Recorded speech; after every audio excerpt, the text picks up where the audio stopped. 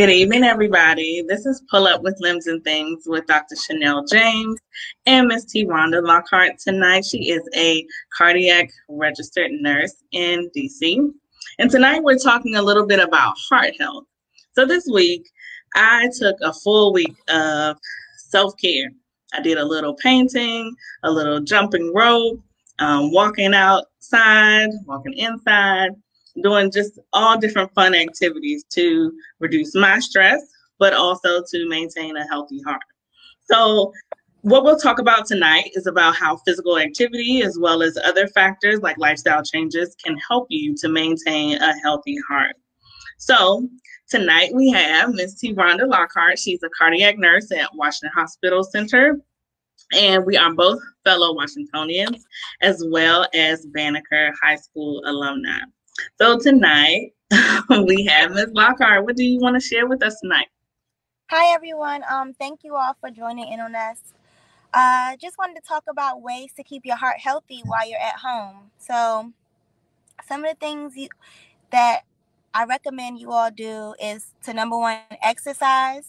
You can do about 30 minutes each day, which equals about 2.5 hours per week. If you're a step counter, that's about 7,000 to 10,000 steps per day. Small things like parking further away from the grocery store entrance and walking to and from the door. That can help with getting a little bit of cardio in, taking the steps instead of an elevator. Walking through the mall. I know COVID is going on, so walking outside in your neighborhoods is also a good way of just getting some of that cardio workout. And also things such as eating healthy. So I know I love fried chicken, but the air fryer is a great tool that I have been utilizing myself in order to keep me from eating extra calories and extra cholesterol. It's very important to try to switch it up. You can bake your food, saute it. Instead of using butter, they have a lot of vegetable spreads that are really healthy for you, just to help control and maintain your cholesterol levels, because cholesterol actually goes into your heart arteries, and it's kind of like like a pipe. So the cholesterol will build up in the pipe, and it'll make it smaller and smaller, and it makes a hard way for your blood to flow through the pipe. So you don't want high cholesterol. So things like avocados, salmon, those are all really good substitutes for eating high cholesterol foods. You want to do boneless, skinless chicken. The skin contains a lot of the fat where the cholesterol hides. So simple modifications like that are really good with helping to keep your cholesterol down. Also, if you have hypertension or if you have diabetes, you want to make sure that you control those things. It's very important. Hypertension, it makes your heart work harder, and it's one of the precursors to cardiac disease. Right. So in order to prevent that, you want to make sure you take your medication every day. You want to eat food that's low in sodium. And I know sometimes we think that we're eating low in sodium food, but actually, like, the recommended dose for salt is 1 teaspoon per day. A day? Yeah, per day. 1 teaspoon, which is 2,300 milligrams of sodium. So when you go to the grocery store, look at the back of those, the back of the food. And the nutrition label? Yes, thank you. Look at the nutrition label. See how much sodium is in your food. I strongly recommend that you do not eat processed foods. Processed foods are packed with sodium, carbs, all things that are bad for you. And actually, things taste better when you make it yourself. So, like I was saying, so you want things that are low in sodium. I would say eat fresh or frozen vegetables and fruit. If you have to eat something in a can, rinse it off. So open the can up, pour that syrup or whatever it's sitting in off, pour some water in it, and shake it up, stir it up, and pour that off, and then prepare your food. So what else? So canned food is okay, but it's not the best option.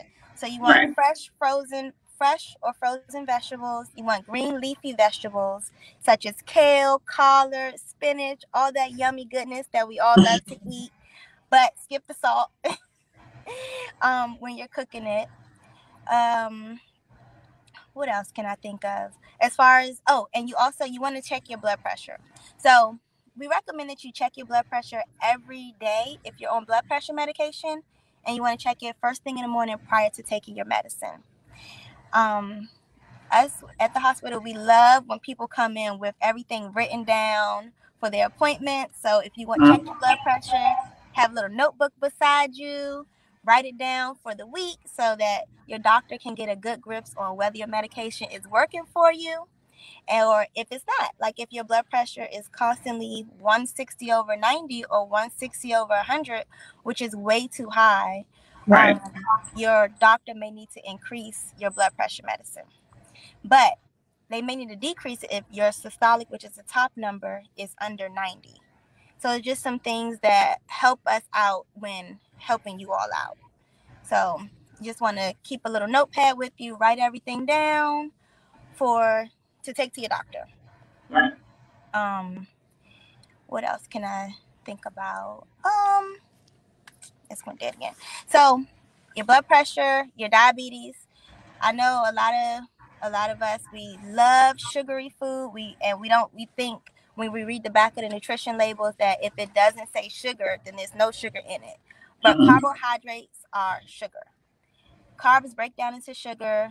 So things like noodles, rice, potatoes, even fruits and vegetables have sugar in it, but those are good ones.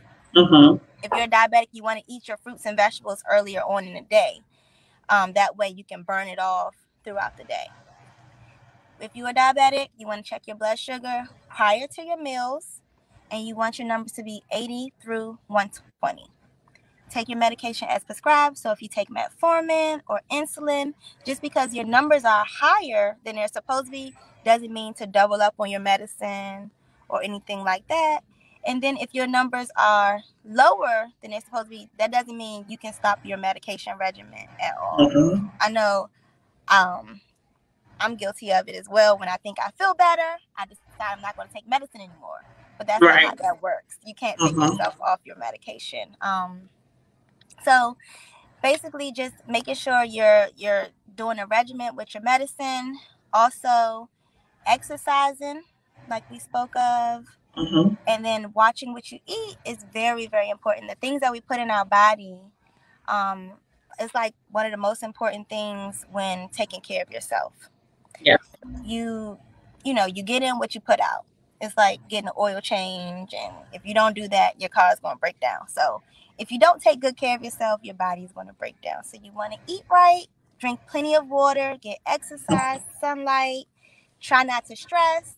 I know with COVID, things seem very stressful, but things are actually looking up with COVID. We have the vaccination. I know some people don't believe in it. I got it. I didn't have any weird symptoms. I didn't have any symptoms at all. My grandmother, who's 80 years old, she received it. She didn't have any symptoms.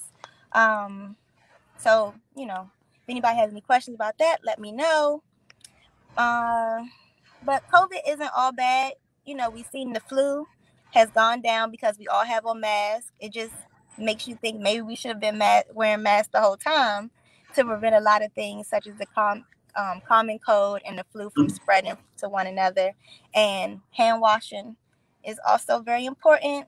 We've seen a lot of hand washing increases and carrying out antibacterial wipes and things like that. So I know life can be stressful, but I think exercise definitely number one helps with that, especially cardio.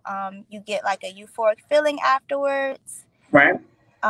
Anything you want to add, Chanel, that you can think of? Sure, like lifestyle modification. So there are times when people will say, well, I smoke, or all of those things have an effect on your heart, but also your lungs as well. You want to talk to that point?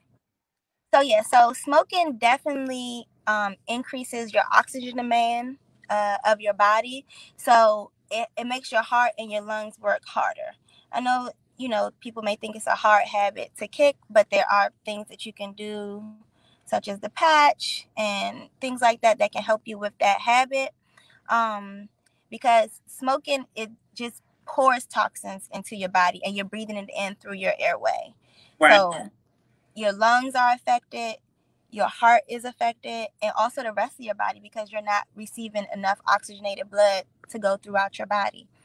Right. And just also, like the major effect or purpose of your heart is to pump blood to other areas. And if you're smoking, the blood can't get through to the different areas, especially your lower limbs. So I find that I'm working with people who have amputations because they've smoked, which then led to their blood getting too thick to get all the way down to their feet.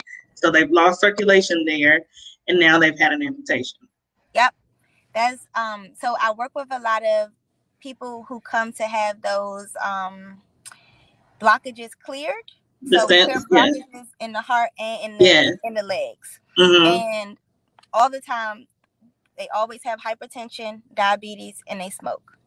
So those are like the three biggest things that really, really affect your overall health when it comes to just being like optimized, like having blood go through your body. Like wherever blood does not get, you're going to have an issue. Right. For instance, when you don't get blood to your heart, you have a heart attack. So, you start feeling the chest pain. It radiates to your jaw, your neck. It goes to either arm. It feels like really, really bad indigestion. You get weak. You might faint, nauseated, sweating, and having shortness of breath because you literally cannot breathe. Your heart is not getting any oxygen. So that's what causes a heart attack. And so what can you do at home if you're feeling those symptoms? So you always need to go to the hospital, or can you do something?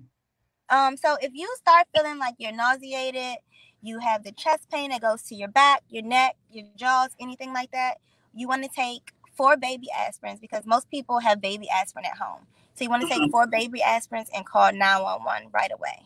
So they can come and get you. People always want to drive themselves to the hospital. Please do not drive yourself to the hospital. Please call 911 and let the ambulance take you, because they may have to do life-saving measures on the way. So I wanted to ask you, when you take the baby aspirin, should you swallow it with water or should you chew it? Please chew it. So chew the baby aspirin, swallow it. You don't need water, just get it down the hatch. But if you have a full strength aspirin, just take 1. So the full strength aspirin is 324 milligrams. So, and the baby aspirin is 81 milligrams. That's why we say if you have baby aspirin, which most people take daily to help prevent heart disease, if they have cholesterol, when people have high cholesterol that are at a certain age, they always prescribe things like a statin drug, which helps lower the cholesterol, so cholesterol lowering agent, and they prescribe a baby aspirin. So if you have that, you want to take 4 baby aspirins, and you want to call 911 and let them pick you up and get to the hospital.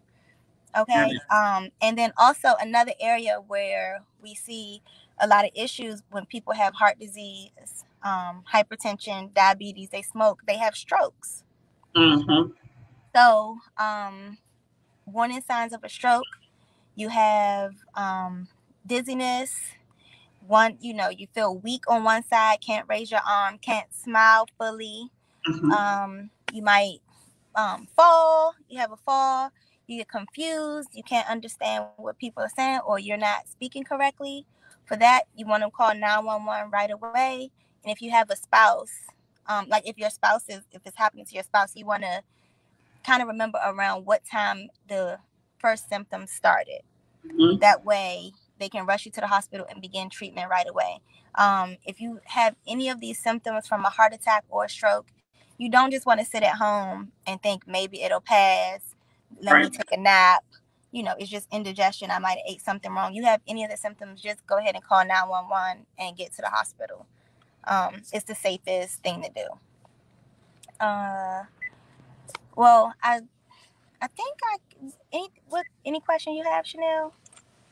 Well, we have a question over here, so let's see. And then if anyone else that's joining us watching has a question, please put it in the chat and we will answer it. So the first question is, what's the normal BP for Black people? So normal blood pressure is 120, which is the top number, your systolic, over 80, which is the low number, your diastolic blood pressure. You want to keep it right in that range. Most people have it either a little bit higher or a little bit lower, but just right in that range is like the optimal blood pressure. That's what we like to see. Mm-hmm. Okay. Yeah. So you went over blood sugar ranges. Just can you say that again? I think you said 80 to 120. Oh yeah. So with the blood sugar ranges, when you check your blood sugar prior to eating, it's 80 milligrams. I don't know where milligrams came from. I apologize. It's 80 through 120. Mm-hmm. After you eat, the normal is about 160. If you're going over the 160, that means you're eating something that contains too many carbohydrates. So drink some water, instead of drinking juice and soda and caffeinated beverages. Even though stuff says low sugar or low fat, low cholesterol, when you flip it over and you read the back of those nutrition labels, it's always something we shouldn't have. So the best thing is just to have fresh fruits and vegetables. And, if you do a protein, sauteed fish or baked fish or sauteed chicken, baked chicken, cut back on the bacon. I love bacon too, but it's not good for us. So, yeah. Gotcha. And then what's a way that we can reduce hospital visits? Reducing hospital visits, I would say preventative care. So, preventative care as in make sure when I was talking about, can you guys still see me? I'm sorry. I know it's getting dark. No, if you turn your light on, that'd be great. How about that? Work. You sure? Or that's even better. Okay. So, reducing hospital visits. Going to your primary care physician and telling them basically, getting an oil change for your car. So go ahead and go to your primary care physician, take all your medicine as prescribed. Like I said, I know you want to stop taking your medicine because your blood sugar has been in control or you changed your diet. So now you're doing this low carb keto thing. So you think you don't have to take your blood sugar medication. But the medicine is what's making your blood sugar maintain a stable and correct number. And also the exercise, getting out there, walking, pump those arms, try to get some movement going. Just changing your lifestyle is a huge help with the no smoking, little to no caffeine. I know some people need their daily coffee, so I understand that. But sodas, cut it out. Artificial sweeteners, cut that out. When you cook, use garlic or different herbs, stuff like that instead of using salt. They're great, not even just substitutes, it's just great stuff that you can put on your food to give it a really good flavor that you don't have to use salt at all. Like instead of using a low sugar or low cholesterol salad dressing, squeeze some lemon on top of your lettuce. It tastes amazing. I promise you. I wouldn't lie. Like, certain things like that. What does it say? So we've got another question here. It says, if your cholesterol consists of more of the good HDL instead of the bad, does that lessen your chances of having a heart attack? Yes, it does lessen your chances of having a heart attack. So the HDL is like happy. That's what the H stands for in HDL. So you want that level to be high. I wrote down exactly what the number was because I can't remember all these numbers in my head. But I don't know where I wrote it at. So you want your HDL to be high and you want your LDL to be low. You don't want your overall cholesterol to go over, I think it's 120. It's 120. But most of the time when people have high cholesterol, so the cholesterol builds up like plaque inside of your artery. I wish I could draw. Maybe I can. Can y'all see if I draw? Maybe. So here we go. So say for instance, let's see here. This is an artery, or this can be a vein. Can y'all see it? Can you see it? Bring it a little closer. There you go. Okay. Okay. So what happens is the cholesterol, I'm gonna squiggle. All of this is cholesterol, and it builds up all in your veins and your arteries. So this is what causes, like, when people have like peripheral arterial disease or peripheral vascular disease, and they start to lose those limbs, you know, the toe turns black and stuff like that. It's because the blood flow can't get there. So the blood is supposed to go in here. It's supposed to have all of this space. But if we constantly are eating stuff that's bad for our cholesterol, then the cholesterol kind of builds up and it makes the space tighter and tighter. So what the HDL does is it helps prevent this stuff from adhering to your arteries and your veins. I hope that answered it. So yes. That was really good. Okay. I like the visual too. Yep. Because I often think of it like a traffic stop, like when people have a stroke or something, and how the brain needs blood supply to get to it. And a lot of times, if you don't have the free flowing, just like a regular highway, if you can't continue to go through, then you have a blockage, right? And so that leads to you having a stroke in that area because you have a blockage of your arteries. That's the perfect way to think of it. That's exactly what happens. So here's another question. Is there a test that you can take before you have a heart attack symptoms that would let you know if you have too much plaque in your arteries? Oh, that's a good question. So so you can do a stress test. If we're talking about the heart, you can have a stress test. So what that is, there are two different kinds. You can either run on a treadmill and they do an EKG and take some pictures and see if you have any blockages anywhere, or they can give you a medication that can simulate you running on a treadmill. Oftentimes with women, the stress test, it happens with men as well, but the stress test comes back like with false readings. So a cardiac cath, which is what I do cardiac caths, is like the definitive answer. But if you keep your cholesterol and your blood pressure and everything in check, and it lessens your chances of having a heart attack. That was a great question, by the way. But what's a cardiac cath? So a cardiac cath is when they'll go in through they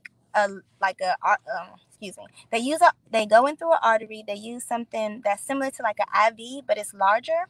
They can put it in your wrist here, which is called the radial approach, or they can go into your femoral artery, which is down by your leg. You do receive conscious sedation, so you're nice and comfortable. And we talk you through the whole thing, and we go in and we shoot some dye, and we take a look to see if you have any blockages using the dye. So we take a look to see if you have any blockages in your heart when we do a cardiac cath. But also people can have it in their legs as well.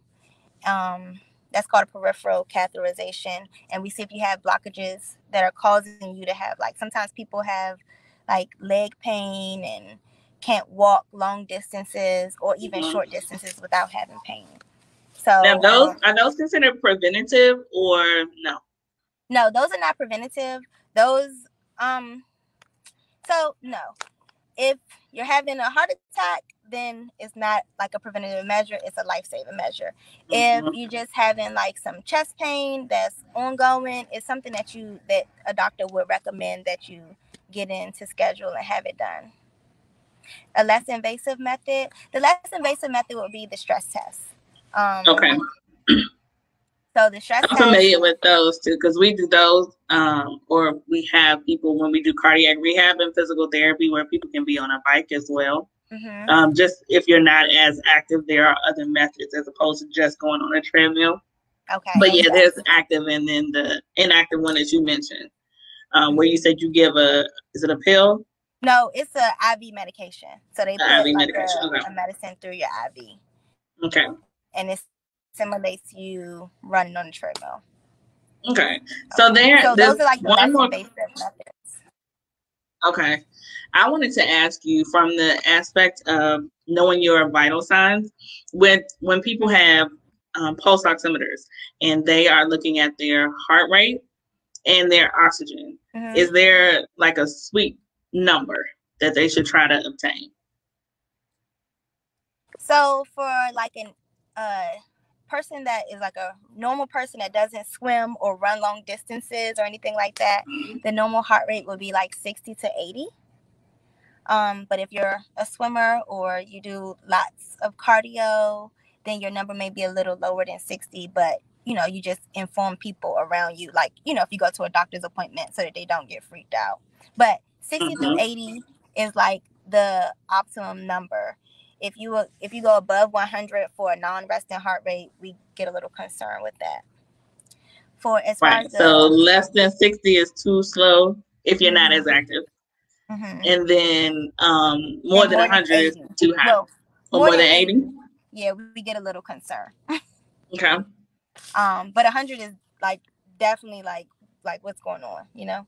So 60 through 80 is that line. You can go in between 60 and 80 for a normal resting heart rate. Okay. For the pulse ox, the best number you can have is 100%. Anything under 92%, and you're just sitting there is some issue that you need to get checked out. So, but 100 is the best. You know, deep breathing. We like to do that to calm us down. Take a deep breath. And also, I know a lot of people were concerned about like COVID and like stuff like that. So like deep breathing and coughing is good because it pops the lungs open. So you know, that's like a little home thing. And it also helps calm you down as well, and it gets that oxygen in your body. For sure. Yeah. Is there any concern for those who have heart disease with wearing masks? No. So the mask is more so to protect you and other people from, like, if you go in a public area, space is good, but the mask is just to protect you from receiving or transmitting anything to another person, and it doesn't have anything to do with heart disease at all. It's safer to wear the mask than not. In the grocery store or at the mall or at work, we don't know who other people have been around, and it only takes one person to spread COVID. So hand washing, wearing the mask will not do anything to heart disease. It's actually better to wear the mask, like I said, because now we haven't heard of anyone catching the flu. I know it's been less common colds going around, so just wear the mask, people. I wear my mask. Same here. Okay, are there any final thoughts you have? I think we answered all the questions. If you're watching with us, you can comment live. That'll help us know if you were here. And if you're catching this after we have done this broadcast, if you put replay, that would be helpful to us as well. Miss Lockhart, do you have any other comments you want to share? No, I just want to say thank you, and I'm super proud of you. Sure. So thank you so much for allowing me to jump on here and speak with everyone. I appreciate it. But if anyone has I'm proud of you too. All of the great things that you're doing with cardiac health at Washington Hospital Center and in general too.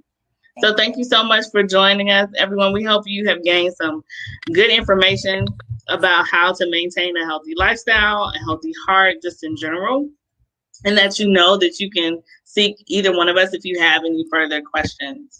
Thank you so much. Thank you for coming to Pull Up with Limbs and Things. Take care. Bye.